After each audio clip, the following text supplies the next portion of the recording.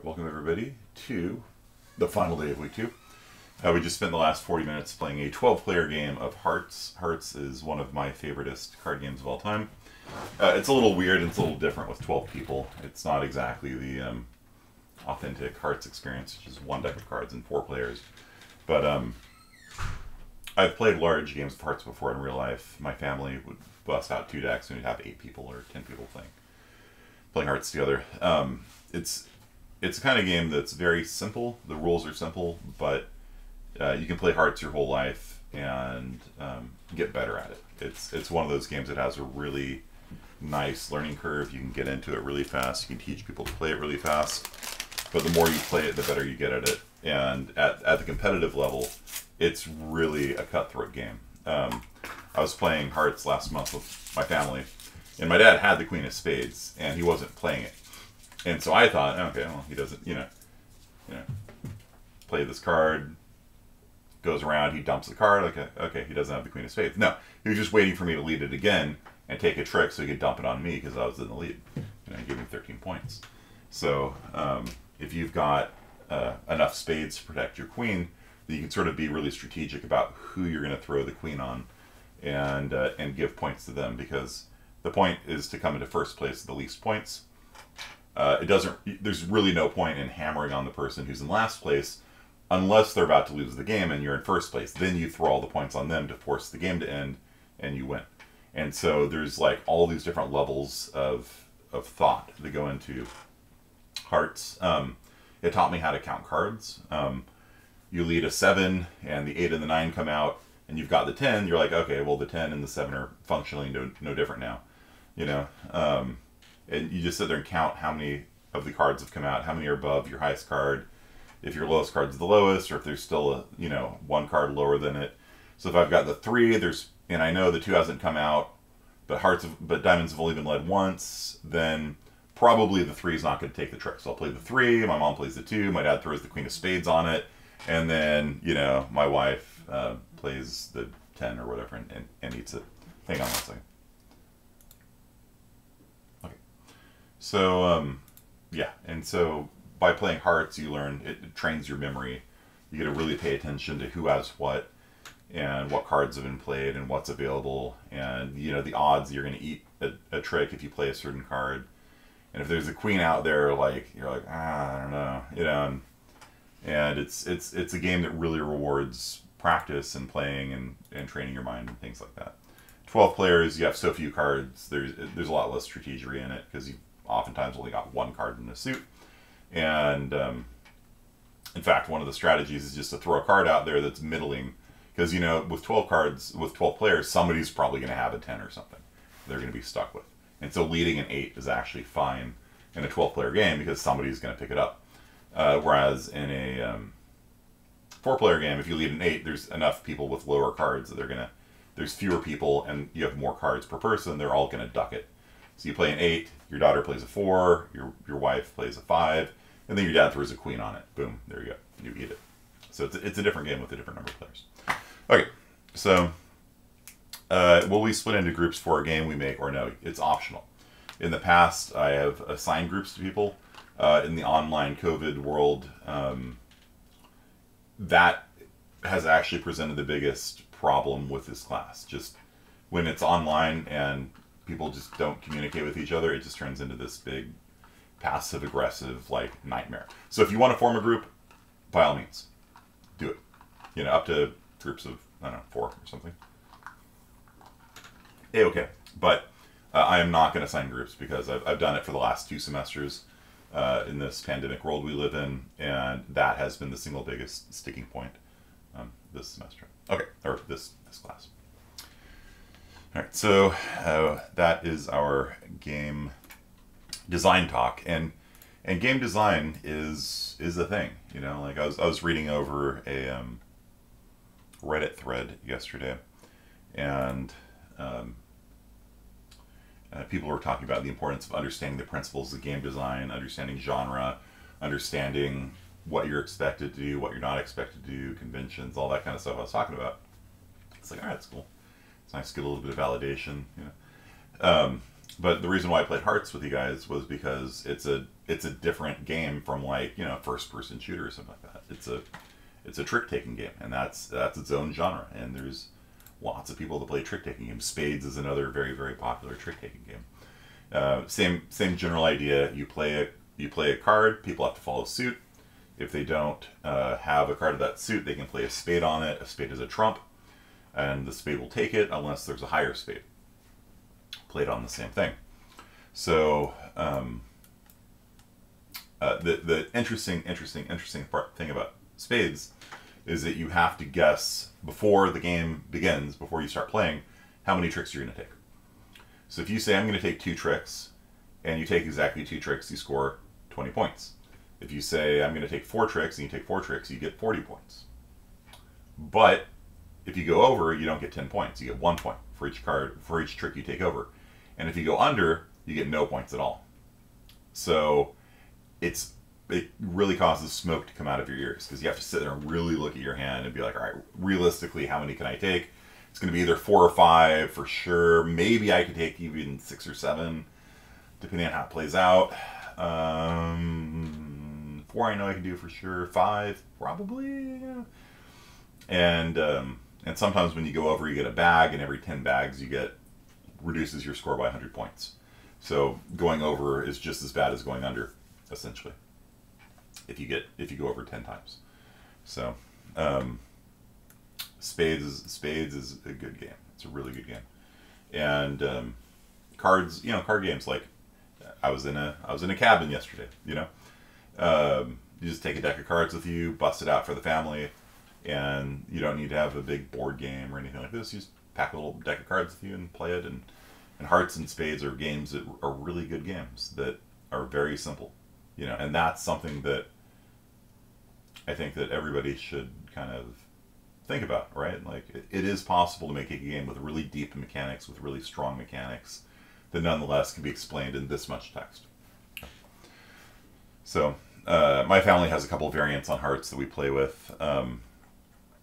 A lot of people don't allow, I think the official rules, depending on which official rules you look at, they don't allow you to play the Queen of Spades on the first trick. And a lot of people think that's official because that's how Microsoft's implementation of Hearts was.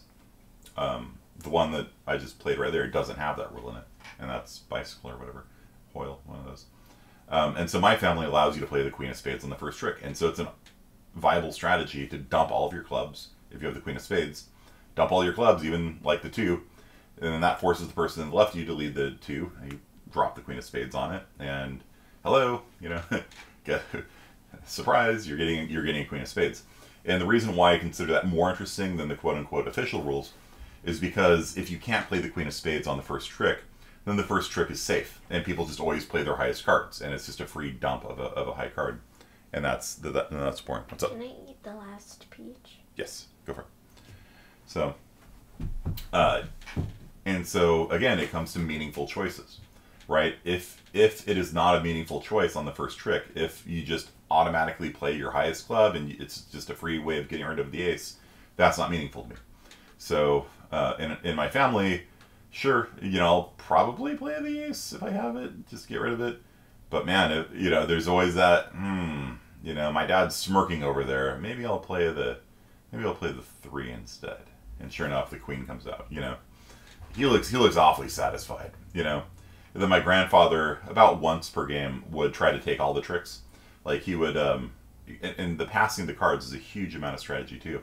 He'd be looking at his hand. He's like, all right, I got a pretty good hand for taking them all. And so he would actually pass off his lowest cards. And so there's information. It's a hidden information game. But if I get cards from my grandfather and it's like 2, 3, 4 in different suits, I'm like, oh, he's shooting the moon, you know? And then I would like hang on to like my 1 queen or something, you know, like a queen of hearts or something like that. I'd hang on to it for dear life so that I could hopefully take 1 trick and get 1 point for myself and force him to take 25 points. And then I would take 1. Rather than all of us taking 26 and him taking 0. So normally you're trying to go as low as possible, but Reversey, remember what was the original name of it, every so often if you take all of the tricks or all the points on the tricks, then that's a reversal of the normal thing. And all of a sudden people are trying to take tricks instead of dumping tricks. And the whole game flips into reverse. And that's a fascinating thing. And what's even more interesting is that sometimes people will bluff shooting the moon. Like they'll lead the ace, they'll lead the king, they'll lead the queen. And they start picking up all these hearts.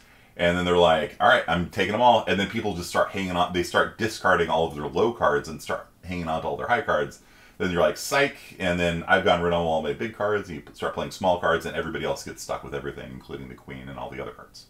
And so it's a reversal to the reversal. It's a fascinating game. It's a really, really good game. And I highly recommend you guys play it more. Okay. So one thing that I wanted to talk about was the... in the library, there is a thing called content examples.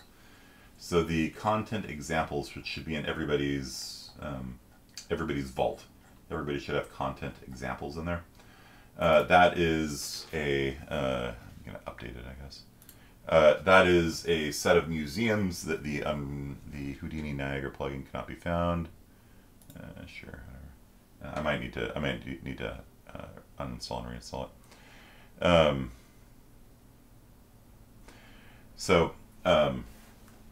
The content examples has examples of content. There's a lot of things in game development, and there's a lot of things in Unreal Engine.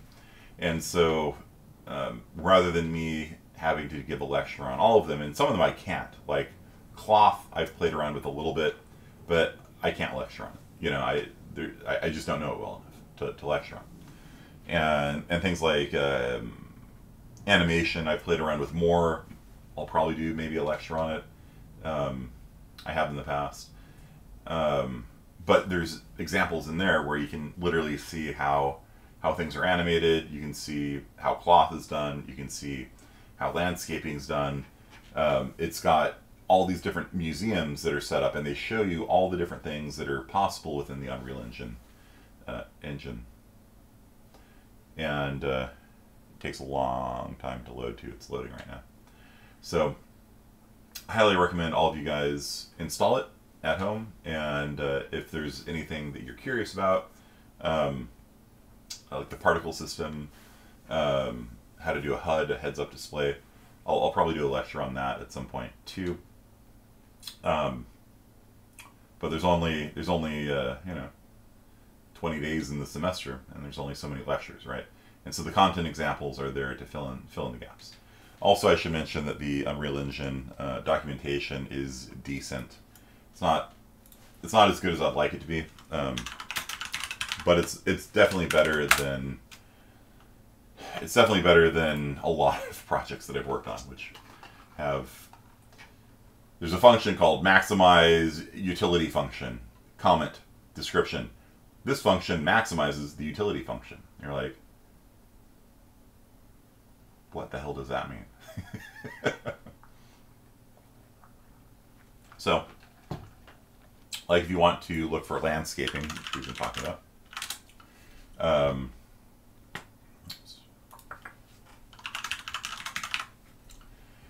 you can click on these different tabs here, and they've got all these different sub-tabs on how to do landscapes.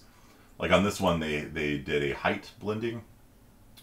So let's see if they have a picture of it in here. Do they have a picture? Do they have a picture? This is going to walk you step by step through making a landscape, like we talked about. Sculpting, erosion, landscape materials. I believe they have a. They probably have an absolute height node in there somewhere that's going to add like a snow layer to the top of it. Yeah, okay. I don't know if they painted this though. Did they just paint it? No, that's not as good. But yeah, it's got step-by-step directions, and this is the stuff that some of you got stuck on, adding the weight blended layer things on there. See how it goes from black to like you can paint it now. Yeah, you can actually set up your landscape to automatically put snow on the tops of mountains and things like that, which looks pretty cool.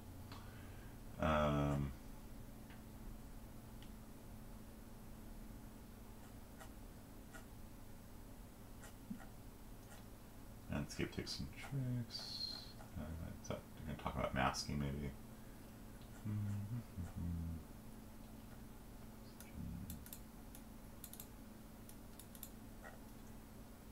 Mudbox. Terragen is another procedural terrain creation software. So that's kind of cool. So yeah, so the documentation, ooh, neat. Not bad. Not bad at all. Looks really nice. I was out in the desert. I was out in the Mojave Desert yesterday. You guys might have seen that I posted a shot of the landscape in the Mojave Desert, and it looked like Unreal Engine, like when it goes into low frame rate mode and the terrain becomes really blocky and things like that. The real life actually looked just like that. Everything's just super flat, and there's just like that on it. My daughter was, I handed her the phone, and as we were driving around, she was like taking pictures of the landscapes and things like that. So yeah, this documentation here, I'll post it onto the chat channel. It wants you to create a project and not add it to your project. That's correct. Yeah, for content examples, it's its own project. It's not assets that you put in your project. It will create its own project, and then when you launch it, which takes forever. There we go. Hey, well, I've been talking. What's that? This is the content examples museum, and so it's got. When you come into it, it's just this little museum that's like about this big here. Shaders are still compiling. So you might be like, all right, where's all the content? You know, is it through here? No, not through there. No, actually, if you go into the maps thing here, let's see if I can change how I display this. String levels, interesting. Under the maps folder here.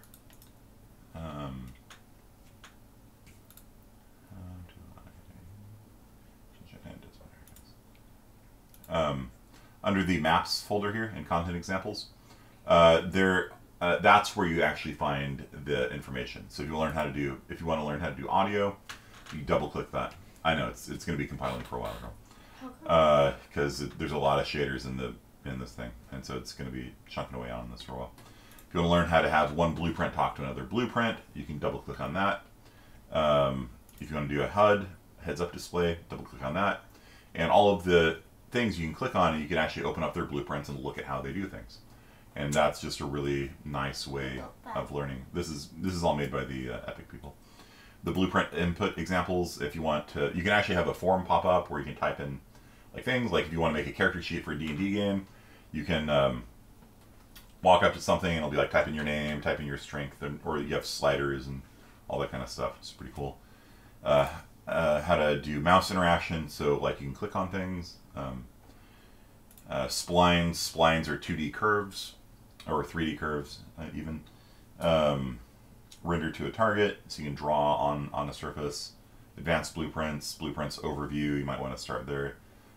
Character rendering, cloth, like I said, there's a level on cloth stuff if you want to do fabrics and things like that.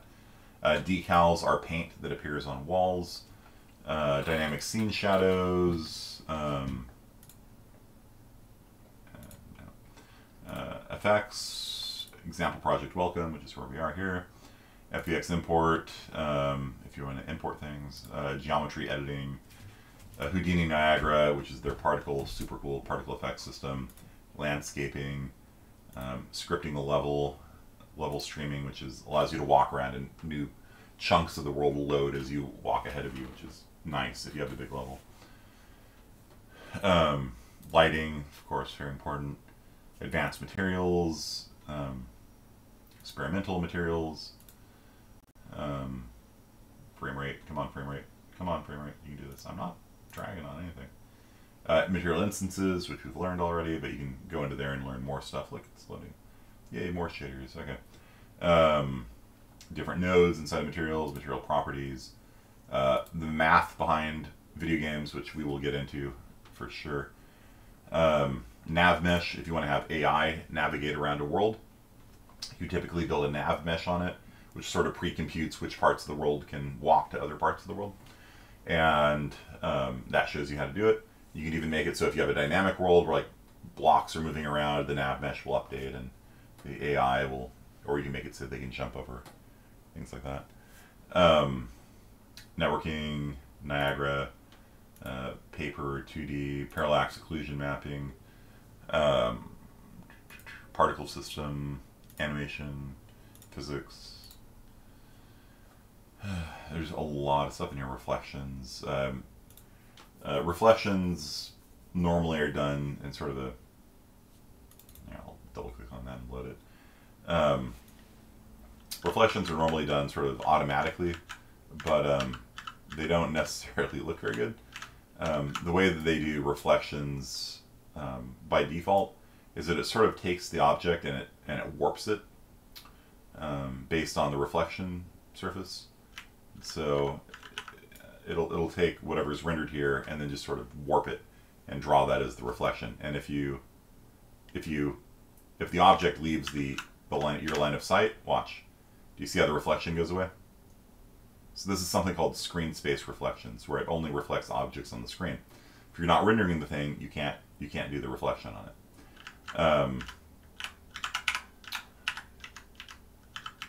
Okay. Over here we have reflections for non-metallic materials. So you got reflections on a plastic thing here, and you can see that the object's reflecting off that. Box reflection capture actor. Yeah. So so if you want to do something better than that kind of sometimes okay, sometimes terrible screen space reflections, then you can set up a let's see if it's visible in here. Yeah, that's a box reflection capture. And so you can actually put an object into a world and it will actually kind of photograph the world in all the different directions, and then objects will accurately reflect what's off screen, so to speak. So like if I'm looking this way, you can see it's reflecting those objects over there. See that? And they don't vanish when I do this.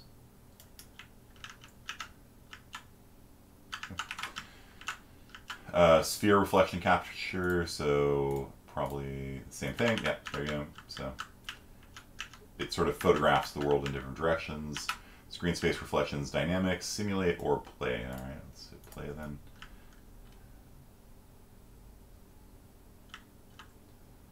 Of course, there's a cost to using these capture things, but if you want to have a good looking reflection, you need to do that. Screen space reflections, dynamics, simulate, or play. So.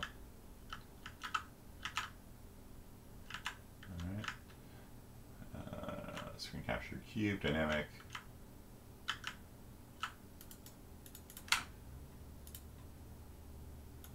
And then these things have hyperlinks in them you can click on to get more information. So 2D capture, so you can have a picture. It's a reflection as well. Okay. So so all of these things are set up as like museums. And you want to learn skin, you want to learn how to do UMG, which is their 2D interface kind of thing. It's useful for making heads-up displays and things like that. Like in Zelda, when you got all the hearts on the top of the screen and you get injured, the hearts go away. That can all be done in UMG. There's a lot of stuff in here. And when you guys are starting to get into doing your own game, which will be due at the end of the semester, at some point you're going to be like, all right, how do we do, I don't know, lighting or whatever. And so you can just come into content examples, double click on lighting, and you can see they've got point light, spotlight, directional light. It's the sunlight, right? It's coming in from there. Right. Static light, which doesn't move. Dynamic object. You see how this object here, which is marked as dynamic, movable, it doesn't have a baked shadow. Whereas this thing here, if I move it, you see how the shadow doesn't move? Right, because it's pre-computed the lighting, right? The shadow has been baked onto the surface. It's been pre-computed. Stationary light, static object, dynamic object. What is this? A static light? Yeah. So stationary light. Let's see if this updates for dynamic object. Yeah. So this is recomputing the shadows in real time. Mobile light. So for this, yeah. And so for the mobile light, if I hit play, it might move around, and then you'll see it do the shadows again in real time. And so, oh yeah, that's a really cool thing. IES light profiles. So you can actually load, so IES is like the International something light association, light bulb association, or something like that. every lamp and light bulb and things like that actually has a profile of like what direction the light comes out in. Like if you've ever looked at a light bulb, the light doesn't come out in every direction the same, right? There's brighter spots and there's dimmer spots and things like that. The IES profile is actually has nothing to do with video game development. It's just the International Association of Light Bulb people put out these profiles so that if you're a lighting specialist, and there's people who specialize in lighting, like if you're going to do a museum exhibit or something, then you can search for lighting that has the right profile for the effect you're trying to achieve. And Unreal Engine can actually read those professional IES profiles and import them into Unreal Engine, which is really cool if you think about it. And then this over here is somewhere in here. It's going to have the IES. There you go. The IES is going to be set on it, and so you can see that the light comes out as if it was this actual physical light bulb in real life. What do you guys think about that? So it actually holds sort of the amount of light that comes out in the different directions. Yeah, so you can actually go onto like the IES website and find like some cool spotlight or something, and import it into Unreal Engine. It's pretty cool. Light functions. Oh, that's cool. Yeah, do that. So it's flashing, and they've got some sort of mask that is doing that. Yeah, you can also, if you have like a rectangular light, like I don't know if they have an example of it in here, because this is an older museum. You can also have a light that has you can put an alpha mask on it. So rather than it just being a rectangular light that's just a white square that's emitting light, you can put an alpha mask on it, so you can have different shaped lights and things like that.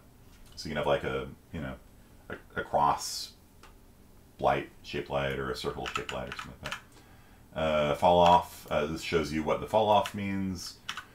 Inverse square fall off. Indirect lighting. So if you shoot a light here, then indirect lighting will sort of have a bounce. So this is bounce lighting. Have you guys ever like had like your school photos taken or something, and like with a professional photographer, and somebody has like a white sheet of plastic or something held up to bounce the flash off it or something like that? Have you guys ever seen that before? Like photographers will have like sometimes like an umbrella, or they have like an assistant who's just standing there holding a piece of white something. They're doing bounce lighting, and so the reason why they do that is if you have a flash, you can get a very harsh silhouette profile, and so they'll have somebody off screen with a piece of white plastic or something, and so the light will bounce off it, and the shaded part of your face won't be as harsh. And so UE4 does it, so you can see that this is picking up bounce lighting here. So they have a light here, and then this is picking up the bounce light there. Source radius static lights, source radius 0, source radius 150. So you can have a light bulb that is physically larger to do shadowing. The red light is a point, essentially, and so it creates a hard shadow. If you have a bigger light, then it'll do the computations. You can see it has a softer shadow here. But also it has impacts on, like, a point light will cause the shadows to go out like this, whereas if you have a bigger light, the shadows will not spread out quite so much. Light source radius effect on reflections. Look at that. So the source radius on a reflection appears as a giant ball. Light source length. So you can have a linear light. Soft source radius. So instead of a ball, it's kind of a glowy ball thingy. Anyway, I can go on this all day. There's a lot of stuff in there, and it really does explain all the different elements of Unreal Engine. And like I said, the documentation, like, it's not bad. And a lot of these things, as you go through them, there's oh look, a GeoMap LOD. Remember how we talked about that yesterday? As you go through it, and maybe not with that one. Let's see here. Let's see, edit layers maybe. As you go through some of them, they actually have a button where you can like kind of like click. I have finished this. I finished this, and a little checkbox will appear, and so you can kind of keep track of where you are in a tutorial. Like if you're trying to build a landscape, as you go through, there's a little button. You click it, and it's like, all right, you've completed this section. And then on the right hand side here, you can kind of see where you are. So if you come back later, you're like, oh, I'm on this part here or something. Okay. see if I can find one. Here we go. Finish step. There you go. And you can click down here and finish a step, and you'll see the things turn green. All right, so let's go ahead and go back into spring 2021. Yeah, so game development is a huge, huge field. And one of the hardest things about teaching it is, I don't know everything, right? Like I've said before, I'm not an artist. I'm not a light person, you know, and there are people whose careers, this is last semester, sorry. There are people whose careers are in lighting, you know, a lot of theater people, but also, you'd be surprised, summer 2021, okay. You know, how important lighting is. You know, if you're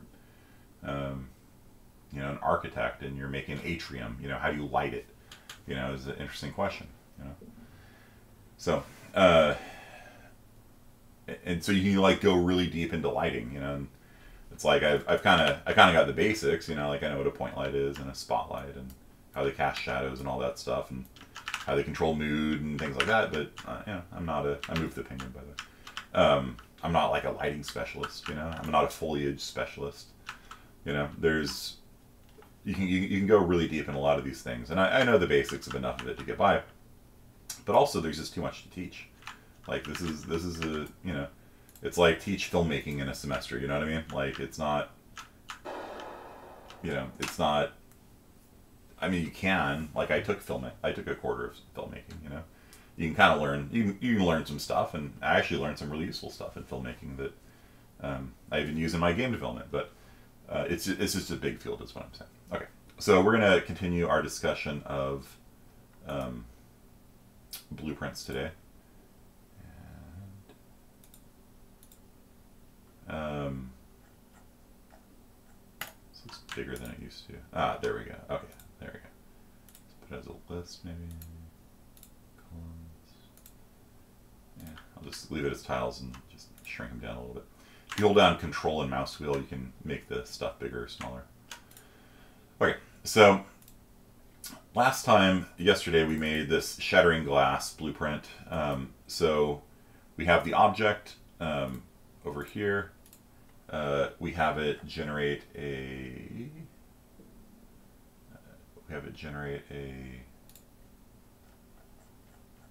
hit event, and then in the event graph we have event hit. So when something touches it, it spawns an emitter. An emitter is a particle effect. So it's going to spawn an explosion, then it plays the sound of an explosion, then it destroys the actor. Okay, cool.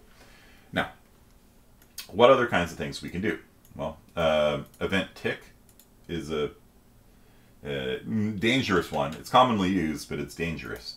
What does event tick do? All right, so let's go ahead and right click on the open spot there and type event tick. So a tick means every frame. Every frame, and remember a video game is made up of frames. So the video card draws a picture on the screen, and then it moves on to the next frame and it draws a picture on the screen and moves on. And you want to do this at least 60 frames a second, ideally. 30 maybe on the low end, but 60 ideally. And so it gives a simulation of motion by very just quickly updating the frames on the screen 60 times a second. And so if you update 60 times a second, then event tick, this event will trigger 60 times a second. If you have a frame rate of 30, it'll trigger 30 times a second. There's two big problems with this. Can anyone think of what the problem is with event tick? So I'm gonna make event tick, and I'm just gonna hit print string, and I'll just be like, hello, or I'll be like, I don't know, TikTok. Okay. Can anyone think of a problem with this? Compile, save, and just put in the bottom left corner and hit play. So if we come down here, you'll see that event tick is firing over and over again, right? You can see it's going tick tock, tick tock, tick tock, tick tock, tick tock, right? If I show the frames per second,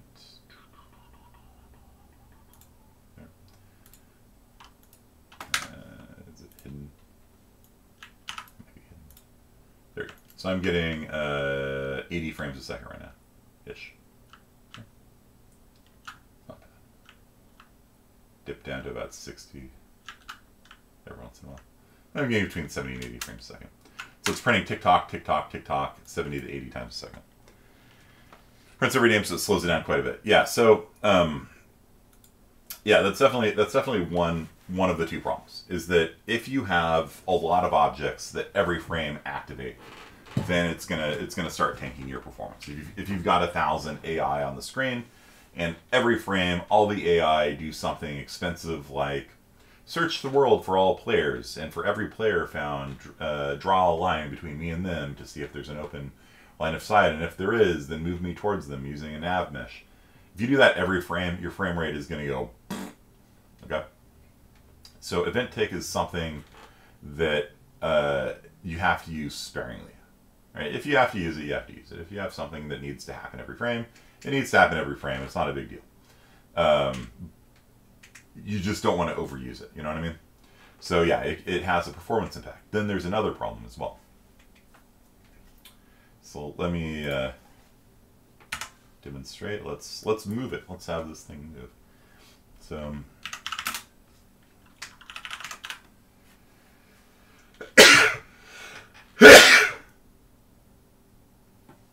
so we're gonna add some relative location. So this is like our translate tool, except in blueprints. So if you want to move an object, add relative location. We'll add it relative to that. If you don't want to add relative location, you can add local world offset, add world offset. You can adjust its absolute location as well. But I'm just going to move it relative to the center point right here. So that's 0, 0, 0 right here. It's just going to move. I'm going to move it up. So every tick, I'm going to move it up 10 units in the Z direction. So it's going to move upwards. Okay. Compile, save. Do you guys see what I'm doing here? So every tick, I'm going to move the static mesh component. The static mesh component is this thing here. It's not actually the object itself. The object itself is kind of at 0, 0, 0 in this local coordinate space. It's going to move this component upwards. If I have other components, they won't move. I don't know, I guess I can add something to it if I want to add a new... whatever, it doesn't matter.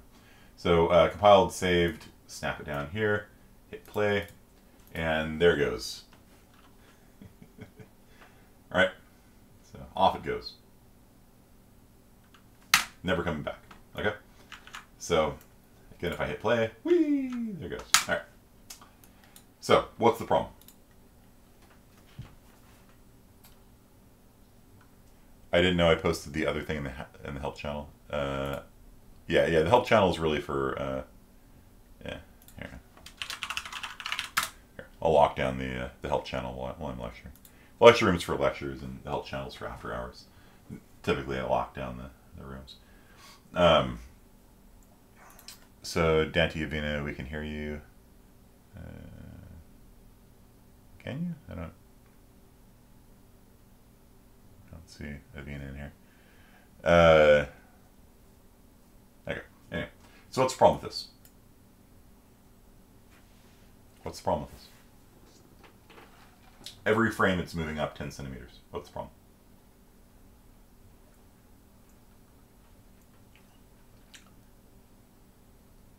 Yeah, don't worry about it, dude. You're all good.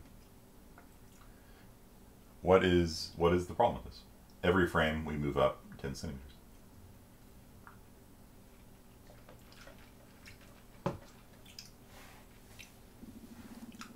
What happens if my computer slows down and I get 10 frames a second? How fast is the object moving? Don't feel bad, dude. Seriously. Oh, he can't see me. He's not in the chat channel.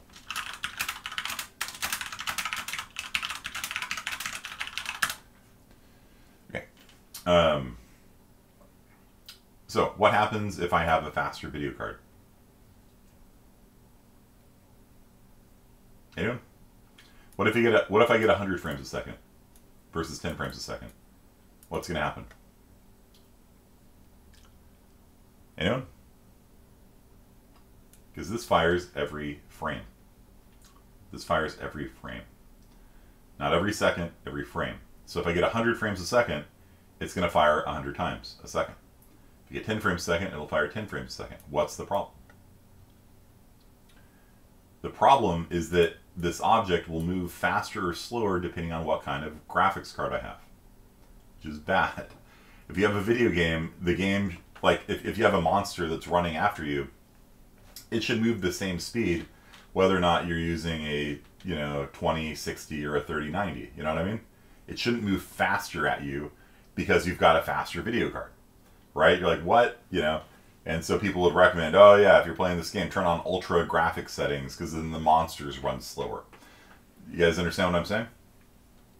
And this is actually a problem with old PCs. If you look at the old beige box PCs, there used to be something called a turbo button on it. And the turbo button was, everybody pushed it, right? Because you want your computer to be turboed. Let's see if we can zoom in here. Why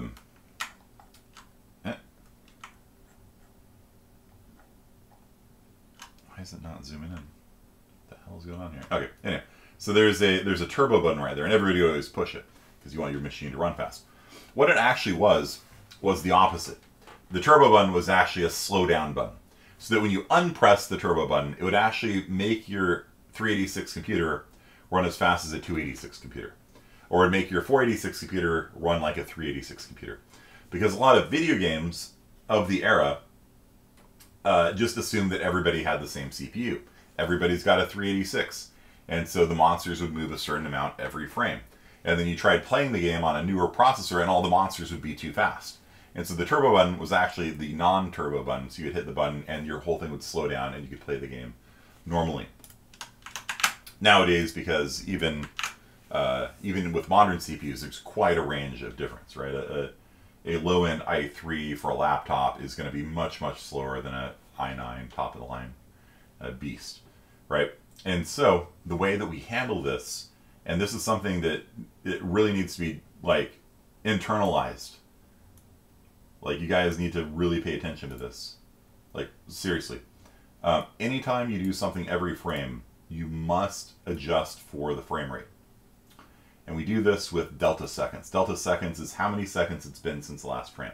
And this is true if you're doing blueprints, it's true if you're doing it in text-based coding. You must always figure out how long it's been since the last frame. And you can do that if you're a C++ programmer, pretty easy. You get the current time, and then you remember the last time, and then you subtract it. It's pretty simple. You must adjust everything you do by delta seconds. And then that will make it run at the same speed, even if you have an old graphics card or a new graphics card. If you're on low detail settings, high detail settings, you must always multiply by delta seconds. So I'm going to type a little asterisk there, and let's promote this, split it, that's fine, and then promote. Okay, so this is going to be, so what I did was I split the vector into 3 variables, and then I right-clicked on the Z, the amount that I'm going to be moving up in the Z direction, and I hit promote to variable. And so this variable is over here, and I'm going to rename it to upwards speed, like that. And so it's going to be moving, if I want it to move up 10 centimeters per second, it's set to 10. If you have to compile and save, and then over on the right hand side here, under the details panel, you'll see that 10 appears there. But that won't appear until you compile and save it. And so I can adjust its value up and down. It's like the parameters we had in the materials list. So if I wanted to move at 1 meter per second upwards, I'll set it to 100. And then what I'm going to do is I'm going to take the speed and multiply it by delta seconds. And so this is going to be a float times a float. And I'm going to hook it up like this. And there we go. And you basically got to do this every time you use the vent tick. Don't ignore delta seconds. If you're doing something every, if you're doing anything physical like movement or anything like that, or rotation, whatever, the delta speed is the number of seconds that have elapsed since the last frame. So it's probably going to be something like 1/60th of a second. So if you want to move the object upwards a meter per second, 100 centimeters per second, then you have to multiply it by delta seconds. So 100 meters per second, and if that's a 60th, then it's 100 divided by 60, and you do that 60 times in a second, then it's 100. Right? So, so delta seconds is like 1/30th if you have 30 frames a second, 1/60th if it's 60 frames a second. If you're getting 100 frames a second, it's 1/100th. And so whatever your speed is, you normalize it to get the same velocity no matter what your frame rate is. Okay. So delta seconds here times speed, and that's going to be how far you move in one frame. And that's going to normalize the velocity so that it doesn't travel faster. So it's now moving 1 meter per second upwards. And it doesn't matter if I slow down my frame rate or speed up my frame rate, it will always move at 1 meter per second. Okay.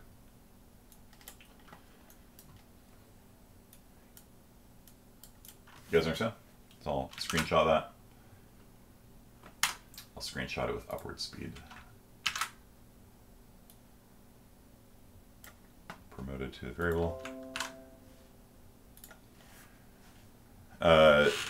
It's called delta seconds, yeah, but this could be called like frame rate normalization or things like that. Because, like I said, like old video games, they didn't take this into account, and so games like even modern games, you'd be surprised how often this bug crops up. I think Minecraft had a bug like that.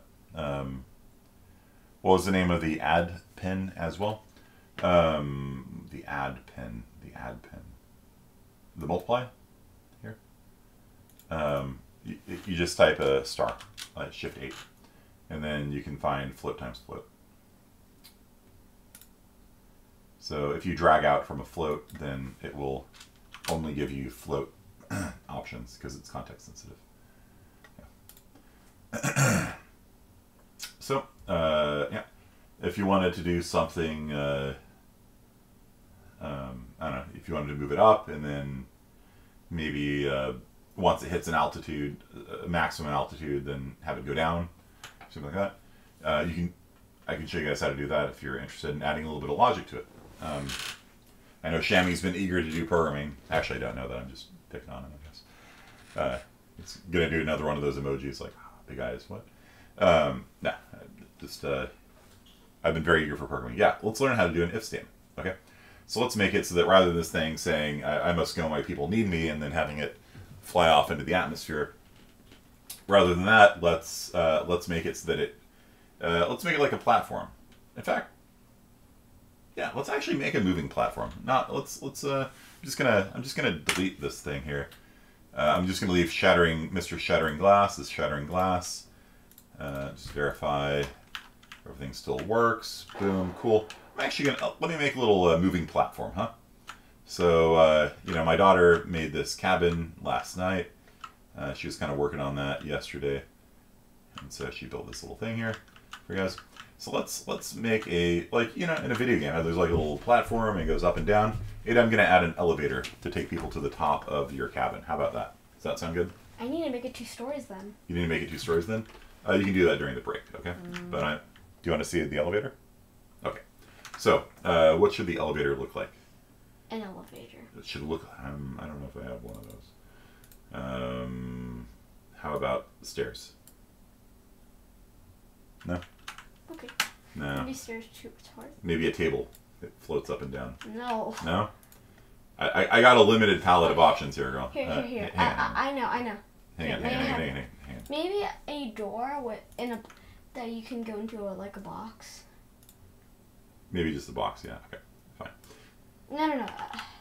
Yeah. No. This is your classic video game elevator, right? Just have a little. It's a door with a box. There you go. Okay. How about that? All right. So we got a little. No, There. Wait, can I try something? No. This is your classic video game elevator, so it'll just go up and down, right? So, right. What did you want? What did you want to do? Okay. Take a box. Okay.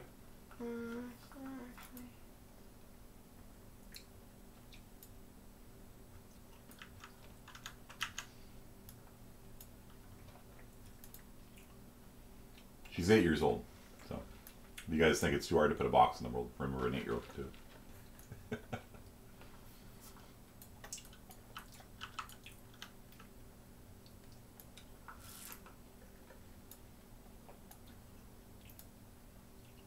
Making a little platform. What's the plan here?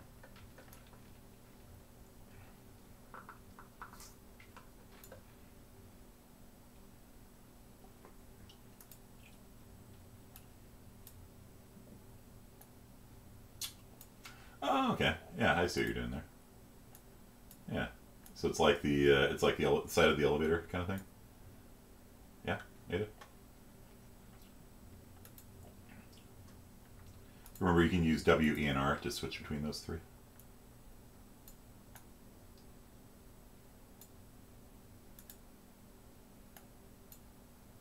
That's pretty good. Hit W, or I see. So you're making like the side of the lift. Yeah. A little more realistic. All right, that looks good. All right, thank you, girl.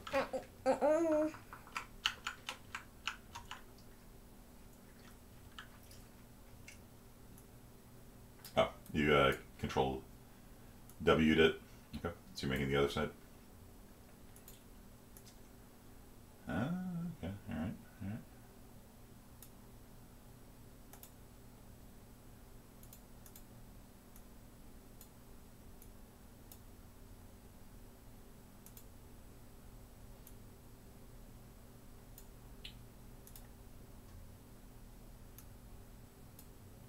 Gotcha. Okay, that looks good, girl. All right, thank you. Nope. And then you put a door right there. Yeah, yeah, we can work on this later, though. My students are waiting on me. Thank you, Ada. Thank you, Ada. He shows how to connect 3 different objects together. Sure.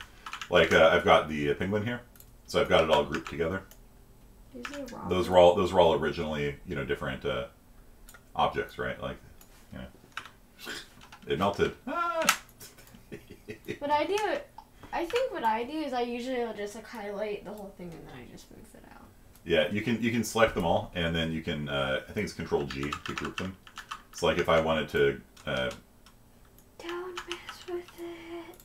So if they are grouped already. Huh? Look at that. Okay. No. How did I do that by accident? Did you group them, Ada? Weird. Might have pressed the wrong button. How did these guys get grouped? That's weird. Okay. Anyhow. Yeah, they're grouped. So I think it's Control G. Like if you control click things, right click, you can hit group Control G, and then they will move together like that. Okay. And then if you ungroup with Shift G. Can you use like when like. Can you use a thing where, like, if you for the sliding door, if like you go close to it, it goes down. Mm-hmm. Instead, if you go onto it, it goes up. Yeah, we can do that. But we're gonna start off by just having a timer. Like it'll just be a thing that just constantly moves up and down like this. Okay. So what material should this be? Should it be a golden elevator, a chrome elevator? I think chrome looks kind of nice. Maybe just normal. Just white? Oh yeah, actually chrome looks good for the bottom. Yeah. Chrome looks... Copper? No. Gold? No. Alright. Chrome. Chill. It looks like marble when you do that. When you do that, it looks like marble. This is the infinite mirrors effect here. You can see the limitation on the reflection engine from that. We'll just leave the sides blank. Okay. So we are going to make this block here slide up and slide down. Just over and over again. Like in a video game, right? Like platform-based video games. So I've got this box here selected. It's not inside of the walls. That's good. And I'm going to choose Blueprint, Add Script. And so like what we did last time, I'm going to just put it into the build directory. And I'm going to call this one the Eternal Elevator. Because it's just going to go up and down over and over again.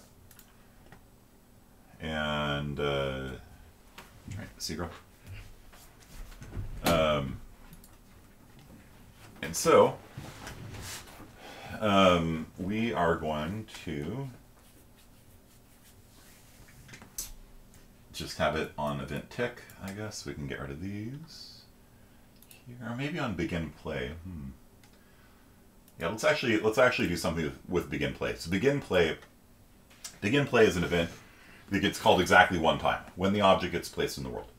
And so what I'd actually like to do is for it to remember its starting location, so that if we have multiple eternal elevators, we don't have to hard code in this is the start, this is the end.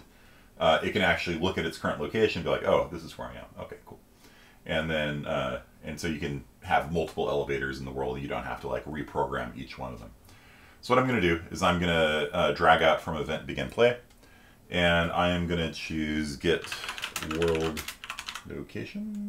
Let's see, get world position. Get geolocation.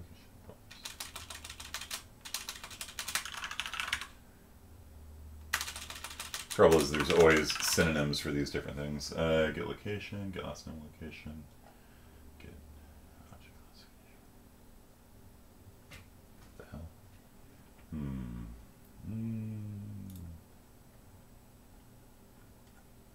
Sometimes the context-sensitive menu also hides things. Get world origin location. Maybe. No, it's not that one.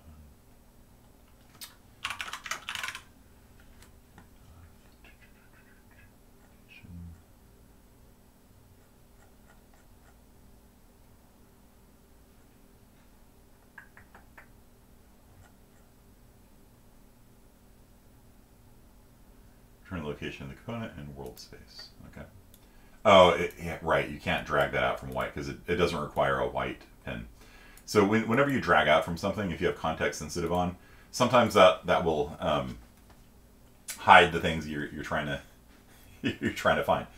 I want to get my world location, but because it doesn't take a white pin, it gets hidden, right? And then you sit there and go like, is it called something else? Is it world position? Is it world translation? Is it, you know, because there's synonyms for the same things, right? So get position, you know, and then you scroll around like, all right, is it position? Is it, you know, translation?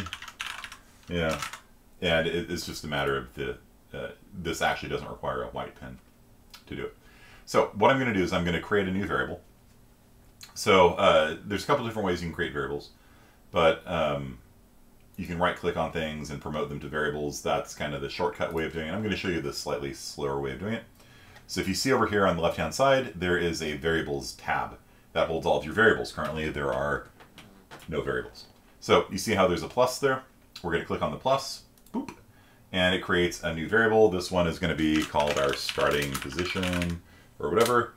And you notice how it has like the red cheek clay looking thing there? Click on that. That is the type of variable it is. And I want this to be a vector. A vector holds an X, Y, and Z location. So I can do that. And there's a little eyeball there that is if other blueprints are going to be able to see it. Or if it's visible out in the world editor. I'm going to turn it on.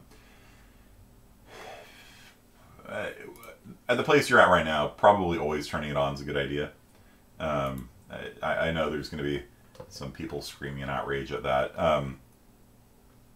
You might as well. Like, it's not really going to hurt anything if you turn it on, because then when you go out into the world editor, if you compile it and save it, you'll see that there is going to be the variable appears here, and so you can you know, if there's any reason for the world editor to have access to it, you might as well make it visible to the world. Technically, nah, I don't think it needs to know that. Okay, so I'm going to turn it off. Okay, so what I'm going to do is I'm going to drag. So once you've created a variable, you can drag it onto the blueprint screen, and two options will appear. To get the current value of the variable, or you can set the value of the variable. And so I'm going to set it. And setting does require a white pen. So setting is an action. Getting a location isn't, for whatever reason. It just is. And so I'm going to hook it up like this. So what's going to happen is that when I begin playing, it's going to set the variable starting position, which is an XYZ. It's going to set it to whatever my current location is. And so I'm essentially writing down where I started. And the reason why I do that is because if I sit there every tick adding locations and subtracting locations, Who knows, it might start actually drifting away from its start. And so if you always kind of do it in reference to its starting location, then it'll never wander off, too much. Floating point numbers should always make you somewhat paranoid as a programmer, because floating point numbers are not accurate. They have error in them. And so if you add 10 and you subtract 10, you might be like, wait, why didn't I get 0? You know what I mean? Like, I had a bug in my game engine because I did all the algebra and I proved it was correct, and I was not getting 0 because I was adding up all these numbers and I was subtracting all these numbers, floating point numbers, and I was not getting 0. And I was like, what the hell is going on here? It's the same numbers. I'm just adding them in one order and subtracting them in the other. Error. And I was just like, that was a fun bug to hunt down. And by fun, I mean it was excruciating, and that's why I have a bald spot, because I've been ripping my hair out over that bug. Right? You can prove something mathematically correct. That doesn't mean it's going to work right in the real world. So here we go. We have set the starting position, and begin overlap we don't need. Event tick. So every tick we are going to move the elevator, and we're going to need a couple more variables. We're going to need one for if we're going up, and we're going to need one if we're going to go down. Sorry, that's the same one. But we need a second one that is sort of the max elevation, right? So the max elevation should be maybe configurable in the world editor. Yeah. So let's make a variable here of type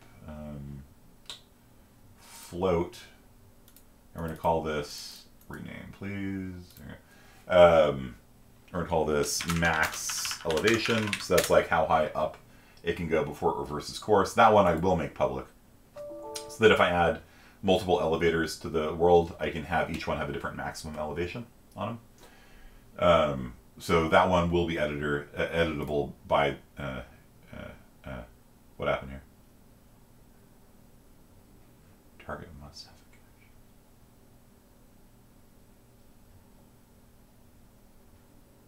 What happened?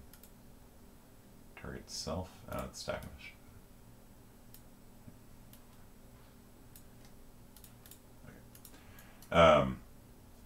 Okay, so it's going to get the location of the static mesh component, which is the block. Okay, so it's going to get its location, save it, and then it's going to use this variable here, max elevation. Again, you have to save and compile before this appears. I'm going to have it default to 3 meters, maybe. 3 meters seems like a good number. And then I'm going to add. I'm going to add just the z component. So I'm going to take the starting position and I'm going to add 3 meters up to it. If I wanted, I can make max elevation a vector as well. I'm not, because this thing's only going to move up and down. Maybe we can make an invisible garden. An invisible garden would be cool. Or maybe something that looks like it's a floating garden above the house. A floating garden above the house. You could. Yeah, that'd be neat. The elevator would take you up there. That'd be really cool. And then there's like a glass, there's a sheet, and then you turn off visibility on it, but you can still walk on it even though you can't see it. Yeah, we could do that. That'd be fun. You can turn off visibility on objects, so you can walk on them even if you can't see them. That's and what then my I'm daughter was gonna saying. put like some little areas with soil and plants in them. Very nice. Yeah. So if your disk is full, your whole project, Avina, can be found. If you're curious where it is on disk, right click, choose Show in Folder, and then that will jump you to the file explorer where your project is. Go up one level, that's the folder that has your whole project in it. You just move it to some other disk. Wait, how come nobody did for the snow project? Did a snowman took off his nose and is holding the pointy side toward the viewer like this, very threatening. Mm-hmm. So I want to add 300 just to the z component of this, right? The z component's the up direction. So there's a couple different ways I can do this. The easiest way is to break this open. So if I right click on the pen right now this is going to have an X, Y, and Z, but if I right click and choose split, then it turns into 3 different floats. So what I'm going to do is I'm going to take the Z pin, hit plus, and add the max elevation to it. If you drag it onto the pin, nice, it does the get for you automatically. And so I'm going to take the starting position. I'm going to add 300 by default. This is a settable parameter. I'm going to add 300 in the Z direction, and this is going to be the ending spot. So there's going to be a starting spot here, an ending spot 3 meters above. Do you guys understand? Like up 3 meters is what I'm doing here. And then I need to set this as a new variable. So I'm going to make a new variable here called ending position. And this also needs to be a vector. It's going to be a vector like that. And I'll keep it private. The only thing the world editor will see is the max elevation that you change, how much it goes up. So I need to turn this back into a vector. So there's a way of combining floats into a vector called make vector. Yes, make vector, there we go. And so whatever the X was is the X, whatever the Y was is the Y, and then the Z is going to be the old Z value plus 300. And as always, there's different ways of doing these things. Align, straighten connections, thank you. And this is just a pretty straightforward way of doing it. So what I'm doing is I'm taking the Z component here, adding 300 to it, and then I'm going to turn this into a new variable. And this variable is going to be saved as ending position. So I can type set ending position, or I could drag the variable out. Like I said, in Unreal Engine, there's like 9 different ways of doing everything. So I'm going to save this variable.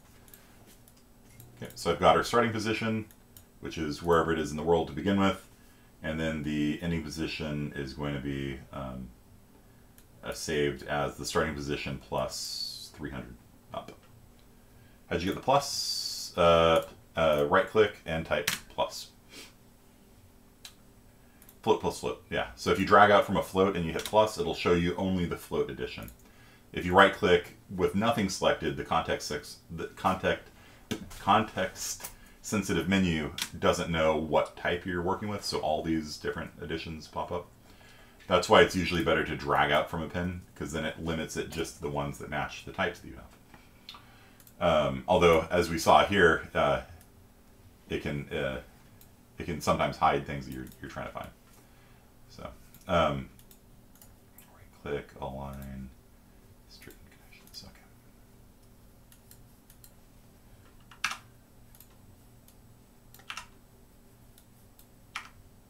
Okay, good enough. I like having my things all lined up. Okay, so we've now got a variable for the starting position, ending location, and we need one more variable, and this variable is going to be called going up. Going up or going down. If it's true, it is going up. If it's false, it's going down. Okay, so this needs to be a red variable. In Unreal Engine, all the different types of variables are color coded. Yeah. So green, hang on one second, green is a float, yellow is a vector, red is a boolean. A boolean is something that is either true or false. We're either going up or we're going down. Yes, go. 2 things. Yes. Can we have it pause a few seconds on the top so we can get off? Oh. Yeah, maybe we can add that next. That's a good idea. Because the place you're going off is faced this way, not right, this way. right. Yeah, probably a good idea. Yeah, yeah. No, it's a good idea. But for now, we're just gonna have it just go up and down, like in a Mario level. Okay, so going up doesn't need to be public. Yeah, maybe it does. So maybe we can default to whether it's going up or down. Compile and save. And then we can choose whether it is going up by default, and yes, it will be going up by default. Yes, Carl? And another thing, maybe we should make like the wall that's facing this way, glass. Oh, so you can see it? Yeah, it's probably a good idea. I'll let you mess with it during the break. Okay, so what we want, now that we've got all this stuff set up, do you guys kind of understand conceptually what we're doing here? We've got a starting position, we've got an ending position. We're saying by default it's going to rise. When it hits the top, we're going to want it to flip around and say going up is false, and then it's going to go down. Once it's the bottom, we're going to flip it and it'll go up. Once it's the top, it'll flip and go down. Do you guys kind of understand at like a conceptual level what we're doing here?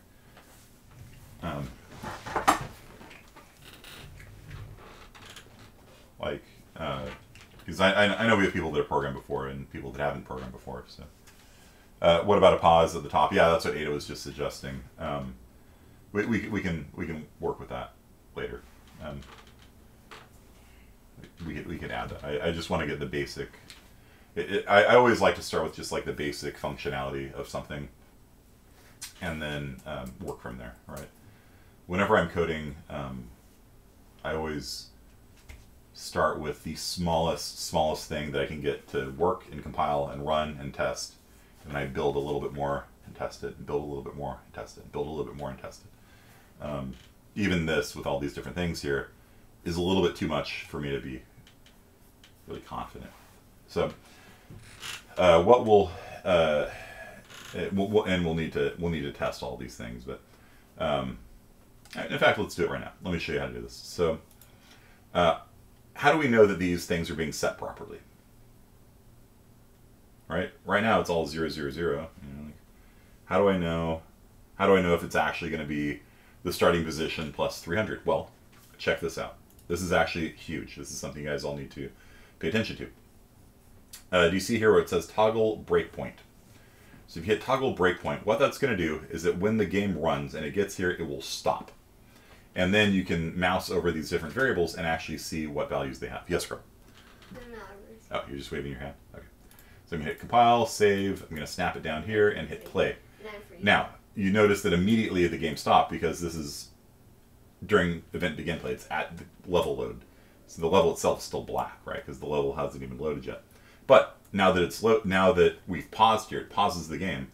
Now you can mouse over these values. So get world location, mouse over it. Okay, we're at x is equal to 1292, y is negative 954, z is 112. And if we mouse over this, x is 1292, x is 1292, y is negative 954. The z value of the current location is 112, plus 300 is 412. So we did successfully add 300 to the z value. And so the ending position that we're saving here is going to be 412. Okay? And so the ending position after this, it stops before it runs, so it's still not quite set yet. But you can look at the pin here. You can see that it's about to become the right value. Okay, cool.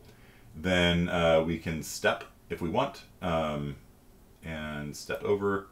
And now ending position has been set. Okay. And then now that I'm happy that that works, I hit F9, turn the breakpoint off, good to go. Okay, and hit stop. If it's still playing, you're gonna have a really weird experience. So everything, all the variables are being set properly. Cool. That right-clicking on anything, any node you have, you can right-click and choose to add a breakpoint to it, and then the game will run and pause there. And then you can just mouse over the different variables and see what they are. It's a really fast way of debugging your stuff and trying to figure out what's going on with it. And if the breakpoint doesn't happen, then you get into the Unreal Engine hell of like, okay, why is nothing happening? Why is begin play not being called on my object? Oh Lord, what's happening? You know, you get a spiral into darkness. Okay, so what we want now, we're going to get to the guts of the situation. So what we want is we're going to need another variable. That's the speed it goes up. So upwards speed, upwards velocity. It's speed, yeah, speed. Upwards speed, because it's the magnitude of the speed, not the direction. Although it's always upwards. I don't know, whatever. It's semantics. And I'm going to make this one public as well, so that the in the game editor, I can actually set these parameters. So if I make a new elevator, I can change its max elevation, if it starts going down or if it starts by going up, and I'm going to use its upward speed. I guess I could have a different variable for downward speed. So it might go up fast and then down slow. That could be fun. So I'll make another one, and this one will be called downwards speed. I guess that's kind of cool. That might be a neat little feature there.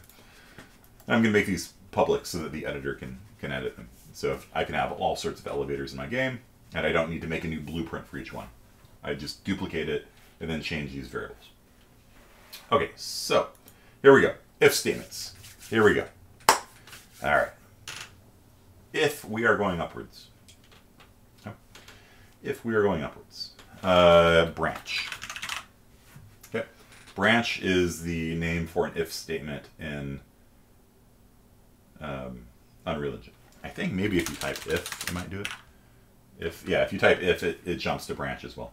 I think that's a alias they have set up. So if you type if, it'll give you a branch. And so a branch has two different outputs. One is if the condition is true, one is if the condition is false.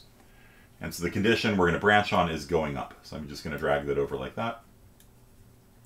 So if we are going up, if we're going upwards, then this is going to come out. That whatever is attached to this runs. If going up is false, in other words, we're going down, then this one will run. Do you guys understand? So we can have two different flows of execution coming out of the branch. One if we're going up, one if we're going down. Okay. So if we're going up, then what we're going to do is we are going to add local actor world transform. Adds a delta to the transform of the actor and world space. World offset. There's a couple different ways of doing it. How do we want to do this? We'll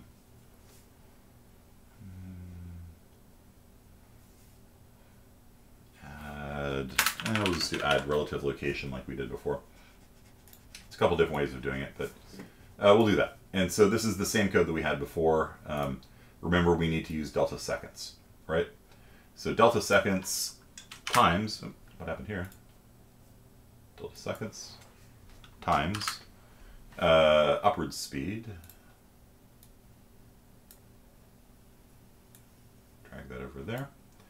So upward speed times delta seconds, it'll normalize based on the frame rate, and that is going to be added. I can right click on this. It's doing the bug again. No, why are you doing this to me, Unreal Engine? Split pin. So I'm just going to add to the Z. It's doing the same bug. It's so frustrating. Okay. So if we are going upwards, then this will execute, and it's going to add the upward speed to the Z location, and it's going to be normalized so that your frame rate doesn't affect how fast it goes up and down. It's going to smoothly move up or down no matter how fast your frame rate is. And it's doing the bug. It's doing the bug again. Okay. All right. And then after we move, now we need to check to see if we hit the if we hit max, right? So we're all right. I'm gonna have to reload again. This is so irritating. Why does it do this?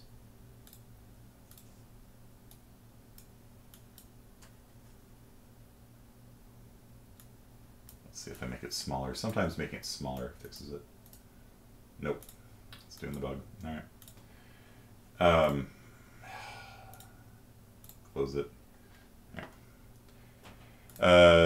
Sorry if I asked the question too many times. No, never apologize for asking questions, dude. That's what we're here for. Just gonna reload. Okay, so what about a pause at the top? I know it probably has a little bit to do with animation as well, but the programming section will be able to teach some of the more difficult parts of game programming. Everyone wants to know, simple to normal melee systems, and I'm talking Dark Souls stuff, just can I swing a sword with the left click? Yeah, that's more of an animation. So you can play an animation, and then what you do is you set up a hit, like we did with the glass thing, so that when the thing collides with something, it fires an event, and then you do damage.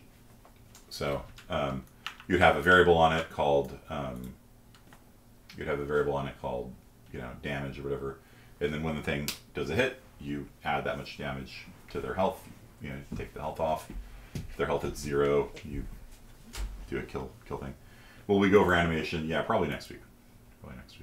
It's not something I'm good at, but I can go over it. How do you separate them? I don't know what happened here, girl. You did this, not me. Okay. No. We only got 20 minutes left, girl. We'll both make them glass. It's fine. You want this to be glass? Okay. Starter content, materials, glass. Yeah, cool. All right. Okay, so we were here. We're editing the blueprint of this. All right. And so what we want is, if it's going upwards, we add its upward speed to its z. Z is the up direction. And then if we hit max, then we need to flip it and start going downwards. So we need to do another comparison, another branch. And we need to say, is our current location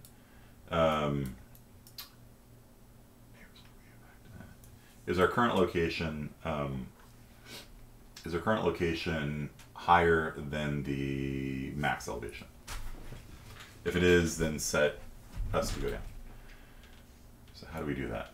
Well, let's get our current position, or let's get the ending position. Either way, get ending position, and we're going to split the pin open. That's all we care about is the Z. And then we're going to get our current location, get location, I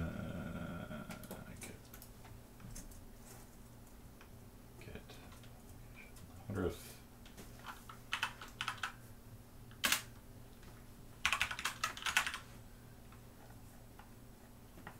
get the world location of the static mesh component. Yeah, okay. And that one here. And that also we're going to split open. And so what we're going to do is we're going to compare the Z location we're at right now. If the Z location, I just type greater than. If the Z location we're at right now is greater than or equal to the max that we're allowed. Did you guys see that? So I get the location of our platform. If its Z location, if its elevation is above the maximum we're allowed, then we're going to reverse course and we're going to go down. Do you guys understand that? It's just Avina is talking, and I know Avina's done this before, so the people that haven't done programming before, please tell me if this is confusing to you. Do you understand, like we have an elevator, and when it hits the maximum elevation, it's going to turn around and go down? How about when you're doing something more advanced, can we make it stop in the middle so you can get off? Yeah, that's... And then it'll continue going up to like the invisible garden. Yeah, he suggested a pause as well. Okay, so so what I did was I dragged out going up, and I'm saying set going up to be false. That's true, that's false.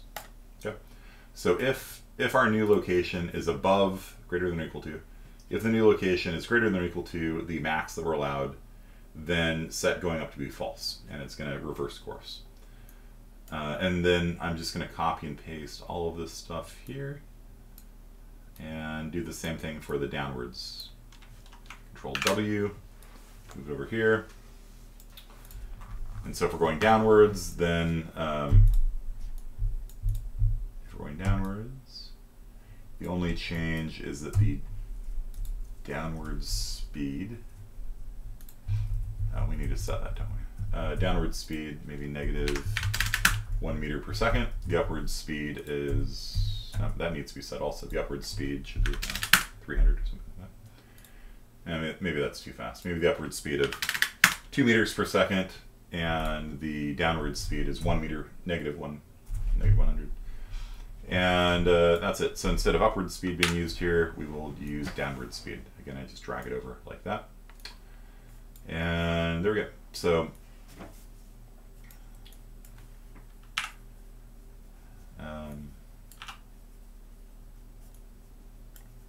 lining everything else up here. Ooh, it's a little too much. A little too much. Okay.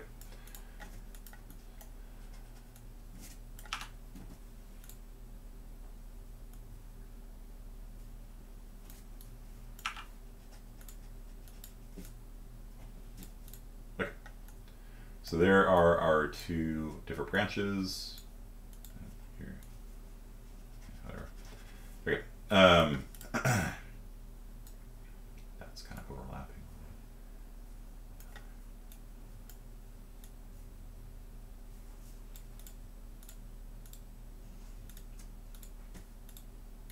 Come on. Let me click on you. Okay. So that is our elevator.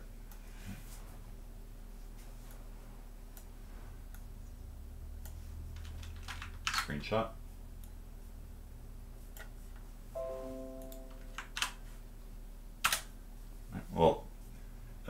to go up. Sorry, there we go. Okay, so if and then for this one over here, actually we're not quite done yet, right?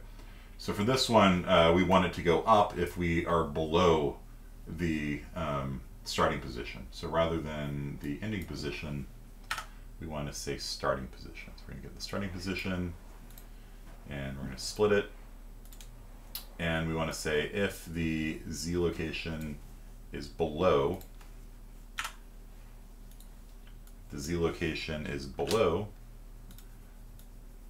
it's below the starting Z location, then go up. Okay, so for this part, if we exceed the max, then we say go down. If we, for this one, if we go below the minimum, then we say go up. And so this thing will bounce up and down between these two boundaries, hopefully forever. Let's see if it works. First time's the charm, right? Nope, it does absolutely nothing. Okay, cool. You didn't walk into it though. Ooh, mobility is, it's not set to movable. That's why, okay.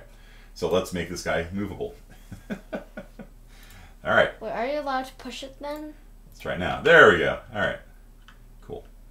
Ooh, it's not heading downwards though. It's supposed to, Dad, it's supposed to be higher than that. I know, bro. And also it's supposed to be connected to the glass.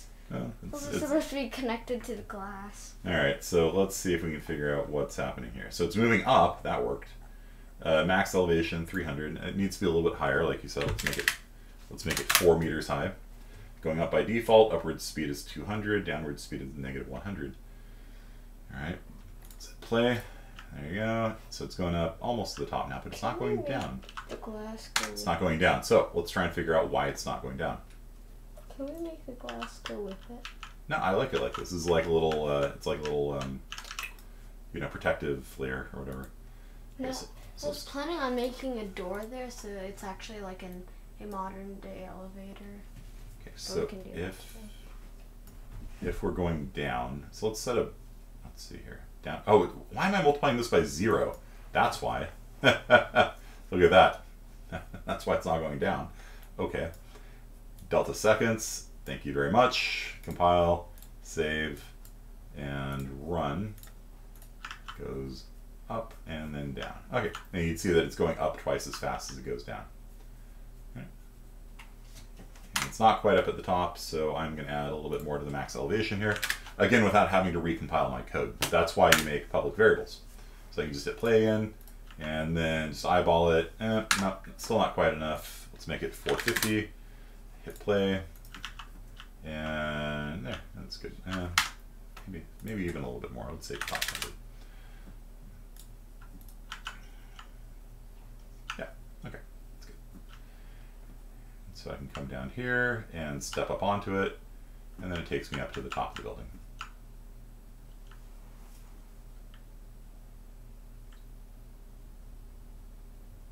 It's a little bit over the. It's a little bit over the thing, maybe 480, maybe 480. So this is an animation that we're just coding directly. We're not using a timeline. A timeline's probably a better way of doing this, but we're just coding this directly as a way of showing you guys how to do this. So the elevator, yeah, good. And then we've got this little glass protective layer here. You can ride the elevator up and down, and if we want to, we can. It needs to pause. It needs. I know. I know. If we want, we can make another elevator, and this elevator can, I don't know, take us up to the top of the cliff or something. You know. So we can go over here. What's the point of hiking then? I don't know. Yes, it's a video game. I don't think you can get. Wait, are you allowed to walk inside the mountain right now? No, you're not. Okay, so we'll do that, and then this, our max elevation will be set to 2,000 or something. The upward speed will be set to be 400, downward speed negative 400. Okay. Save. Saves a lot faster than on my laptop, that's for sure. And then if we look over here, you can see we've got an elevator, and so we can just sit there and make as many elevators as we want and hop on. There we go. And And you can't get no, I can't quite make it. Oh. death. There's no falling damage in the game yet. Alright, let's see if I can do this. Whee! Got it. Alright. So. There. And so you just add elevators to your game. You know? You can see they're just kind of running around like this. Can we make a secret base inside the mountain? Like make it like you able to walk into it? You could. Well, not inside of the landscape, probably. Okay. Maybe expand the stone so big you can walk into it and just like build a house in it. Yeah, and so this isn't great because you know, it's running every tick, but it's a good way of demonstrating the principles of the matter. So what do we got? 215. Let's do one more thing. Let's add a front door to Ada. Ada, you wanted a door on the elevator here? Yeah, but not anymore because Not anymore? the last arm isn't going with it. How about a door here? Yeah. Front door to the. Okay. I didn't. You wanted me to give you the computer, so I didn't have enough time to do so. Gotcha. Okay, so let's add a little door like this. No, Daddy, no, wait. Isn't there a door mesh? Yeah. There is. Aren't you using it? Everyone's a critic. Alright, door. Yeah, sure. Okay. There you go. And we'll make it a little bigger, a little fatter. Bigger.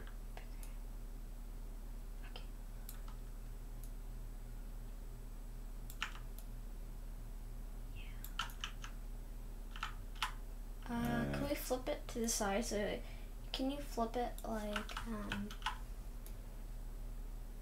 That? No. Yeah, actually. Hang on, no, girl. There's only 10 minutes left. I can't let you take over right now. So there's the door, but we can give it instead of the door texture, we can give it the oak, so it matches everything else. Maybe. How's that sound, David? The oak texture that we have. No, it's not oak. Is it oak? It is oak. Okay. So yeah, we got an oak door. Cool. All right. So now we want it to open. We want it to open when the player walks up. We could have it swing open, but then it might push the player. Knock you to the side. How about it opens inside? It opens into the inside. But then what if you're inside? Doors are annoying to do in video games. The simplest way is just have it slide down into the ground, I guess, maybe. For the game where I made the floating house... We'll do that. Okay. For the game in the floating house, I just walk through my door. For the game in the floating house, I just walk through my door. Mm-hmm. Penguins living luxury. Okay, so we're going to add a blueprint to this door here. Right, click on the blue thing, and this is going to be called oak door. I don't know, it seems reasonable to me. Again, I'm going to put it into the build directory and save. And here we have the oak door. And what we're going to do to it is we are going to add a new component to it. And the component we're going to add to it is called a trigger, a sphere collision, or a sphere trigger it's called. And this is going to be the thing that, do we want sphere? You know what, maybe let's do a box collision instead. So I'm going to add a box collision. And so what this is going to be, this is the area that if you walk up to the door will open. Okay? And I'm going to move it and scale it so that it kind of represents, it's invisible, by the way. It's invisible in the world. You're not gonna see this. You'll see it in the editor, but not in the game when you play it. And this shows you kind of like where the like if the person walks up, it'll open the door. A little bit taller. Okay. And so you can use either a box collision or a sphere collision. Those are your two common things. Yeah, that's pretty good. I don't want it opening if like the person's on the roof, you know what I mean? Maybe I'll actually pull it down like one notch. It's like if a person's walking up here, it doesn't swing open underneath them. That'd be kind of weird. Okay, so if you walk up within like what, 1.5 meters of it, the door will open. Okay. Now, one important thing to note here is that when we just added that component, it's added as a child. You see how it's kind of like nested inside of this thing here? So if I were to move the door, the box collision would move with it. Okay, and that's not what we want. So we want the box for the collision to open the door to not move with the door. And so we have to change the parent of this. And so we do that by dragging it over onto the root node. Let's see, let's see, how do we pull it off?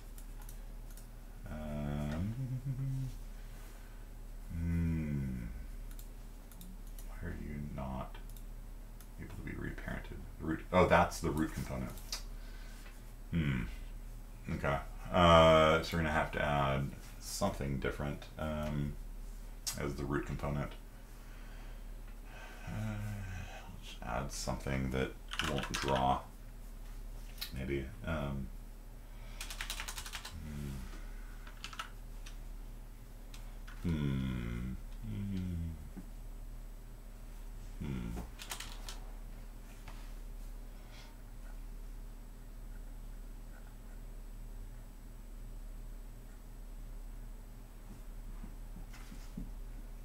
What's a good thing to add here?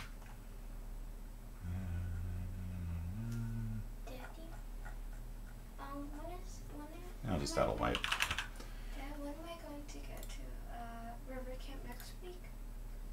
Oh, we can't change the route. Okay, so we're at River Camp. I'm going to delete this and start over. It'll be easier that way. Okay, I'm going to take this door, delete it, and I'm going to just make a new U. I'm going to delete U. Force delete. Because I don't want the root. I don't want the thing moving with the root of the node. So what I'm going to do is I'm going to just create a new blueprint like this. It's going to be an actor. Actor is anything that can move in the world, and this will be called door again. Double click on it, and you can see the root is now this thing here. Okay, and then I'm going to add to it. I'm going to add to it a door. So I'm going to add to it a door. Let's see, I can drag that in.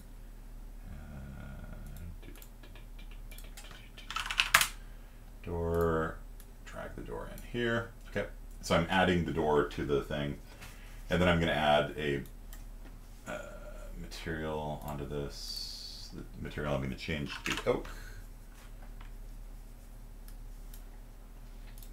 Okay.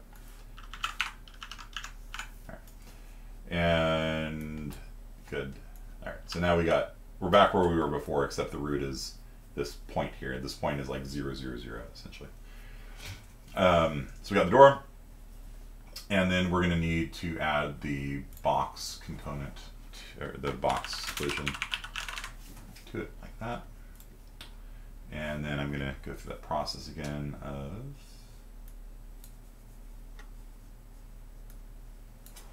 moving it up and scaling it up.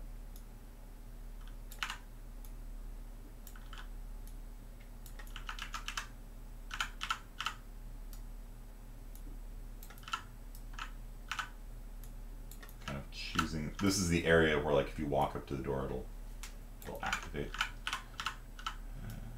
That's good enough, I guess. Yeah. So you walk up to right about here. Make it a little bigger. So you walk up to right about here, and then the door will open. That seems about right. No, maybe a bit further, because I think it'll still slam into you. Yeah. Well, I think I'm gonna just have it slide through the floor. Rather than swinging outwards. No, just swing it outwards like that. Swing it outwards? Good. That might be just enough. Okay. Maybe a bit bigger. All right. Well, that point here, that white ball, that's the hinge that it'll rotate on. Okay. So now we got that. We can save this, and now you'll see that when the door moves, the box doesn't move with it. Okay. If it was parented to it, and you can parent something by dragging it on top of something, it's like attached to it, right? So if I were to move the door now, if I were to move the door now, the box would move with it, right? Which is not what you want, right? you want the area that the door opens to not move with it. So you have to just take the thing and drag it onto the root, attach, and they're going to be separate, so they won't move together. Okay. So move left. Okay. So that looks pretty good. Now we're going to compile it, save it, and we're going to go over into the event graph. So the box, a box trigger or box collision, by default it should generate overlap events is set, good, and it's set to overlap all dynamics. So this should work by default. Okay.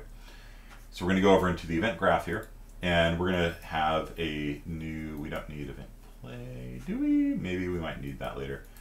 But we're going to have here actor event begin overlap. And so that's going to be triggered when something overlaps some part of our object here. So in this case, when somebody walks into the zone, that's going to generate an overlap event. So that's the third thing, or fourth thing we've learned today, the fourth event. We've got event tick, we got event begin play, we got event hit, which is when you touch something, and then event overlap is when you walk inside of something. So when I walk inside of that box trigger region, I'm going to activate something. And this is a very, very powerful technique we use in games. There's only a few ways that you can interact with the world. The first way is you touch something. Second way is you overlap something, which is kind of the same thing, just explained a little bit differently, whether or not you allow them to bounce or not. Then there's sending a ray through the world to, like when you shoot a bullet and it hits the wall. That's another way. And yeah, that's about it. You know, there's variants on all those things, but you know, that's about it. Okay, so when somebody overlaps the door, we are going to just start off by printing hello. Right, because again, whenever I do development, I always just make sure that works. Right, so I'm going to drag my oak door out here, and you'll see that it's a little itty bitty thing. So I'm going to scale it up like this, slide it over, scale it up a little bit more, slide it over, and it's way too tall now. Scale it down. The snap to grid is kind of killing me here. Scaling, I'll just turn off snapping on it. I'll just scroll it till it looks pretty good.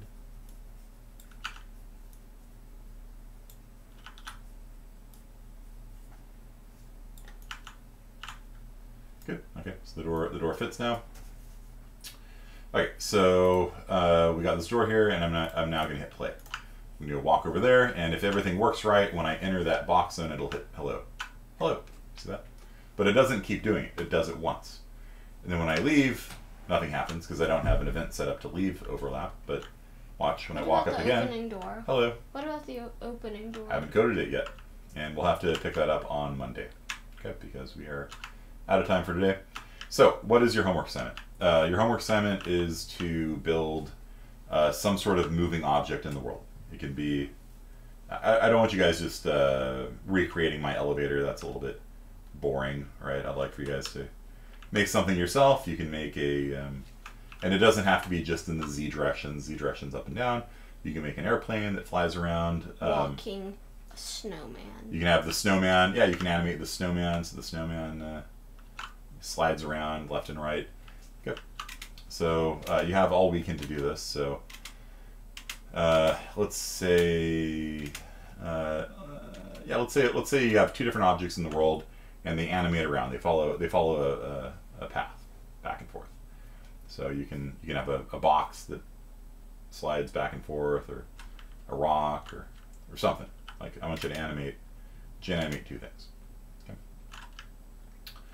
And we'll pick up how to do a door on Monday. Okay. Any questions, you guys?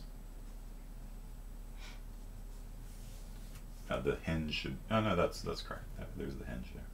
So when we open it, it'll swing out. Yeah, you can do that. Okay. You're gonna make a moving escalator. Okay. You'd probably use the stairs for that. So maybe maybe a little weird.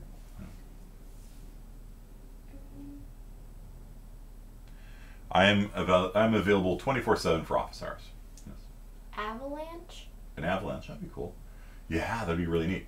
Like you have rocks, like, you know, falling off a cliff or something like that. Or you know how you did a bunch of barrels that were spawning on the top? Oh, yeah. Have barrels rolling down a hillside or something like that.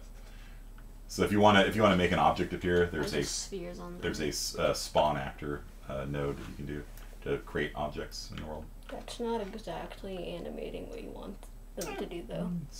Maybe. For an escalator, you might have to create new stairs and move them, and then destroy them when they get to the top, and spawn new ones at the bottom, like that. Okay. And they keep moving up.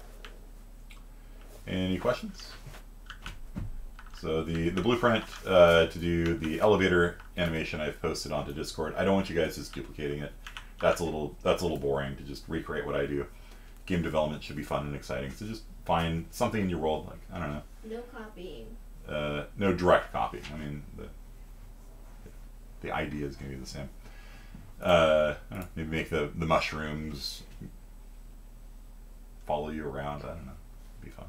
Or maybe like sort of like yours, except it's like in a Mario level, how like they keep going up, multiple staircases keep going up, and the other ones go down on the other side of the level. Yeah. Or make a platformer, you know, so the person has to jump from, like, all the platforms are doing this. You have to like jump from one platform to the other. Or the sliding sideways.